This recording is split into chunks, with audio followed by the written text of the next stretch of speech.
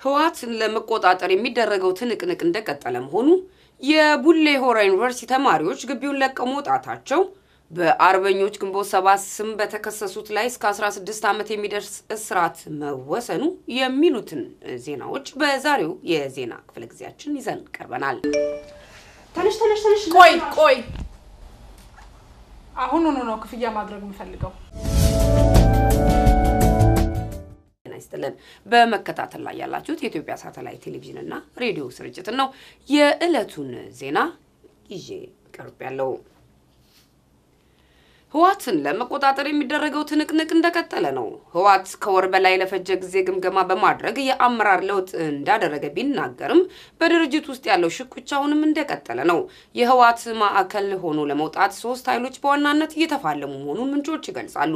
የደህንነት ሹሙ አቶ ጌታቸው አሰፋ በአቶ ስብሐት ነጋ ታግዞ የወይዘሮ አዜብንና የአቶ አባይ ወልድን ጥምረት ለመስበር ቢችልም በጀነራል ሳሞራ የኑስ በኩል የተፈጠረውን ሰንሰለት መስበር አልቻለም። አቶ ጌታቸው አሰፋ በቀድሞ ጠቅላይ ሚኒስትር መለስ ዜናዊ ባለቤትና በአቶ ወልደስላሴ ወልደ ሚካኤል ሴራ ከአቶ መለስ ዜናዊ ጋር በመጋጨቱ ስልጣኑን ለማጣት ጫፍ ደርሶ በነበረበት ወቅት አቦይ ስብሐት መለስን አሳምነው ለተወሰነ ጊዜ በስልጣን ላይ እንዲቆይ አድርገውት የነበረ ሲሆን የአቶ መለስ ድንገተኛ ህልፈት ለወይዘሮ አዜብ ለአባይ ወልዱና በእነሱ ዙሪያ ተሰልፈው ለነበሩ ኃይሎች ሁሉ መርዶ ይዞ ሲመጣ ለአቶ ጌታቸው ግን የደስታ ብስራት እንደነበር ምንጮች ይገልጻሉ። አባይ ወልዱ ወደ ስልጣን ከመጣበት ቀን ጀምሮ ብቸኛ ደጋፊው አቶ መለስ ዜናዊ ነበሩ ሲሆን በዚህ ሁለታም ከወይዘሮ አዜብ ጋር እስከመጨረሻው ለመቆምና የአቶ ጌታቸውን ኃይል ለመስበር ሙከራ ሲያደርግ ቆይቷል። አቶ ጌታቸው ጊዜ ጠብቆ በወይዘሮ አዜብ ላይ የበቀል በትሩን በማሳረፍ የህዋት ቁልፍ ሰው በመሆን መለስን ለመተካት እየሞከረ ቢሆንም የጀነራል ሳሞራን የደህንነት መዋቅር ለመስበር ባለመቻሉ ቀሪው ፍልሚያ በሁለቱ ኃይሎች መካከል መሆኑን ምንጮች ይገልጻሉ። አቶ ጌታቸው በአሁኑ የውስጥ ትግል አቶ ስብሐትን ከፊት ለማሰለፍና ቁልፍ ሰው አድርጎ ለማሳየት የፈለገው በቆየ ውለታና አቶ ስብሐት በድርጅቱ ውስጥ ባላቸው አክብሮት መሆኑን የሚገልጹት ምንጮች አቶ ስብሐትም አጋጣሚውን ተጠቅመው የበቀል ጅራፋቸውን በወይዘሮ አዜብ ላይ ማዞራቸውን ይገልጻሉ። ጀነራል ሳሞራ ከመለስ ሞት በኋላ አገሪቱ ሳትፈራርስ እንድትቀጥል ያደረገው የፖለቲካ አመራሩ ሳይሆን የመከላከያው የአመራር ጥንካሬ ነው በማለት ራሱን የህዋት ቁልፍ ሰው አድርጎ ለማውጣት ከፍተኛ ጥረት በማድረግ ላይ ሲሆን ከደህንነቱ መዋቅር ጋር እየተላተመ ነው። የደህንነት መዋቅሩና መከላከያው ዋነኞቹ የስልጣን ተፋላሚዎች እየሆኑ ሲሆን ውዝግባቸው እንደሚቀጥልና በአጭር ጊዜ መልስ ያገኛል ተብሎ እንደማይጠበቅ ምንጮች ይናገራሉ። የሁለቱ ኃይሎች ፍጥጫ ለድርጅቱና ለአመራሩ ህልውና ስጋት በመፍጠሩ ለጊዜው ከሁለቱም ወገን አይደለም የተባለውን ዶክተር ደብረጽዮን ገብረ ሚካኤልን በሊቀመንበርነት ለማስቀመጥ ውሳኔ ተላለፈ ቢሆንም ዶክተር ደብረጽዮን በድርጅቱ ውስጥ ማዕከል ሆኖ ለመውጣት አቅም የሚያንሰው ሰው በመሆኑ የሁለቱ ኃይሎች ሽኩቻ ከዶክተር ደብረጽዮን ጀርባ እንደሚካሄድ ይገልጻሉ። የቡሌ ሆራ ዩኒቨርሲቲ ተማሪዎች ግቢውን ለቀው ወጡ። ተማሪዎቹ ግቢውን ለቀው የወጡት ባለፈው ሳምንት የተጀመረውን ተቃውሞ ተከትሎ በፌደራል ፖሊስ ጥቃት እየተፈጸመባቸው በመሆኑ ነው። ባለፈው አንድ ሳምንት ውስጥ የፌደራል ፖሊሶች ወደ ግቢው እየገቡ በተማሪዎች ላይ ድብደባ ሲፈጽሙ የቆዩ ሲሆን ተማሪዎች ፌደራልና መከላከያ ከግቢያችን ካልወጣና ወደ ግቢያችን እንደማይገባ ዋስትና ካልተሰጠን አንማርም የሚል አቋም ይዘው ሰንብተዋል። ዩኒቨርሲቲው በበኩሉ ተማሪዎች ትምህርታቸውን ለመማር ፈቃደኛ ሆኑ ከሆነ ግቢውን ለቀው እንዲወጡ ሲያስጠነቅቅ ከቆየ በኋላ ተማሪዎቹ በአንድ ድምጽ ዛሬ ግቢውን ለቀው ወጥተዋል። በዩኒቨርሲቲ ውስጥ አንድም የቀረ ተማሪ እንደሌለ ተማሪዎች ለኢሳት ገልጸዋል። በአርበኞች ግንቦት 7 ስም በተከሰሱት ላይ እስከ 16 ዓመት የሚደርስ እስራት ተፈረደ። የፌደራል ከፍተኛ ፍርድ ቤት ልደታ ምድብ 19ኛ ወንጀል ችሎት በነጌታውን በየነ ክስ መዝገብ በተከሰሱ 9 ግለሰቦች ላይ እስከ 16 ዓመት የሚደርስ ፍርድ አስተላልፏል። አንደኛ ተከሳሽ ጌታውን በየነ 9 ዓመት፣ ሁለተኛ ተከሳሽ ዶክተር አስናቅ አባይነህና አምስተኛ ተከሳሽ አለማየሁ ንጉሴ 16 ዓመት ከ6 ወር፣ አራተኛ ተከሳሽ ብራዚል እንግዳ 15 ዓመት ተፈርዶባቸዋል። ሰባተኛ ተከሳሽ አምላክነህ ገዛኸኝ፣ ስምንተኛ ተከሳሽ አብዱ ሙሳና 14ኛ ተከሳሽ ደመላሽ ቦጋለ ደግሞ ያንዳንዳቸው በ5 ዓመት ተቀጥተዋል። 12ኛ ተከሳሽ መቶ አለቃ ፍቅሬ ሸቱ 4 ዓመት ከ4 ወር እንዲሁም 13ኛ ተከሳሽ ባንቶሰን አበበ 3 ዓመት ከ10 ወር ተፈርዶባቸዋል።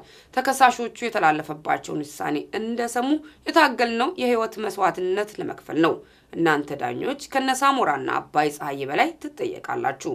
ወያኔ 1 ዓመት አይቆይም። የጫካውላችሁ አይሳካም። እኛ የታገልነው ለ100 ሚሊዮን ህዝብ ነው። ህዋት ይቀበራል፣ ነፃ እንወጣለን። ከግንቦት 7 ጋር ወደፊት ግንቦት 7 ያሸንፋል ሲሉ ተናግረዋል። በሌላ በኩል ደግሞ እነ100 አለቃ ማስረሻ ሰጤ የቅሊንጦ እስር ቤት ኃላፊን በዘር ማጥፋት ወንጀል እንደሚጠይቋቸው ተናግረዋል።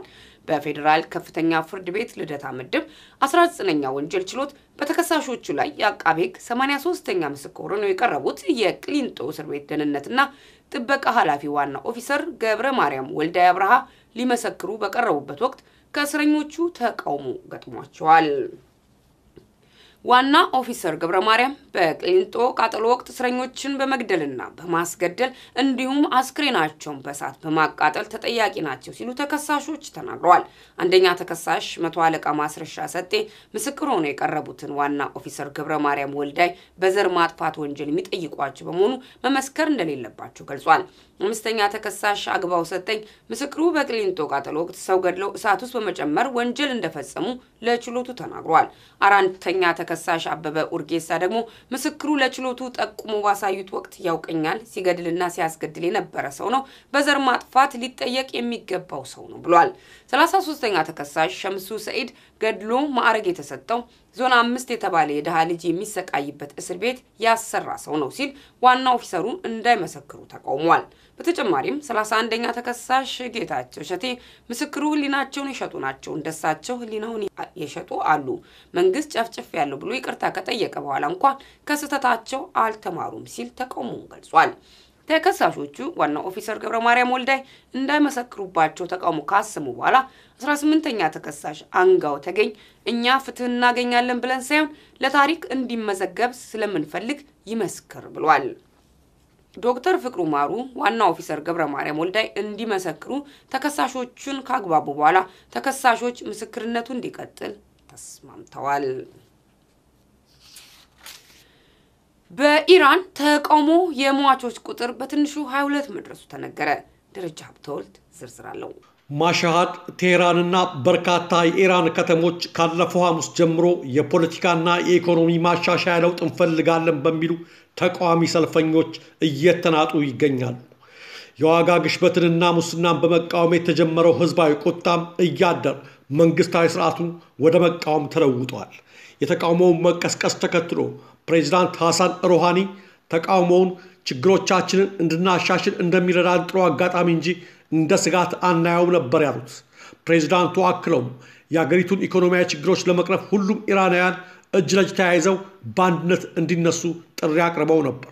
ፕሬዝዳንቱ ይህም ቢሉም በቴህራንና በማሻሃድ የተቀሰቀሰው ተቃውሞ በተከታዮቹ ቀናት አድማሱን እያሰፋና ወደ ሌሎች ከተሞች እየተዛመተ አሁን የሚገኝበት አሳሳቢ ደረጃ ላይ ደርሷል።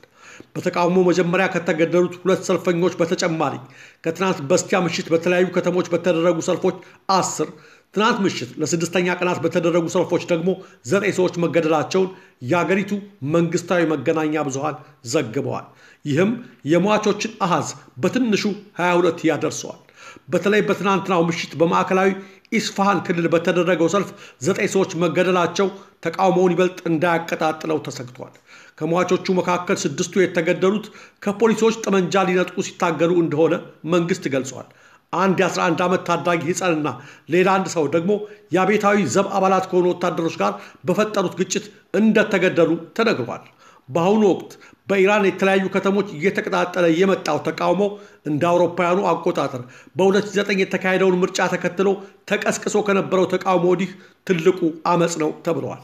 ሐሙስ ዕለት በማሻሃድ ከተማ የዋጋ ግሽበትንና ሙስናን በመቃወም ተቀስቅሶ በአጭር ጊዜ ውስጥ ወደ ተለያዩ የአገሪቱ ከተሞች በተዛመተውና መንግስታዊ አስተዳደሩን ወደ መቃወም በተለወጠው በዚህ ተቃውሞ ከተገደሉት ሰዎች በተጨማሪ በመቶዎች የሚቆጠሩ ሰዎች ታስረዋል። የኢራን ዋነኛ ተቀናቃኝ የሆነችው ዩናይትድ ስቴትስ በሙስናና ሀገራዊ በጀታቸው ለአሸባሪዎች በመዋሉ ሳቢያ ኢራናውያን በመንግስታቸው ታክተዋል በማለት ለተቃዋሚዎቹ ድጋፍ ከማሳየት አልፋ የሐሰን ሩሃኒን መንግስት አስጠንቅቃለች። ኢራን ለሰላማዊ ሰልፈኞች እየሰጠች ያለውን የኃይል ምላሽ ዓለም እየተከታተለው ነው በማለት የዋይት ሃውስ ቃል አቀባይ ሳራ ሁካቤ ሳንደርስም የኢራን መንግስት ተቃውሞ መግለጽን ጨምሮ ማናቸውንም የህዝቡ መብት እንዲያከብር አሳስበዋል። ስቴት ዲፓርትመንት በበኩሉ ኢራናውያን መብታቸውን ለማስከበርና ሙስናን ከስሩ ለማድረቅ በሚያደርጉት ትግል ዓለም አቀፉ ማህበረሰብ ሊደግፋቸው ይገባል ብለዋል። ለኢትዮጵያ ሳተላይት ቴሌቪዥንና ራዲዮ ለተጠናቀረው ዘገባ ደረጀ ሀብተወልድ ነኝ። የዕለቱ ዜና እስካሁን ነበር። ስለተከታተላችሁን እናመሰግናለን። ኢሳትን ይደግፉ። መልካም ቆይታ ከቀጣዩ ዝግጅታችን ጋር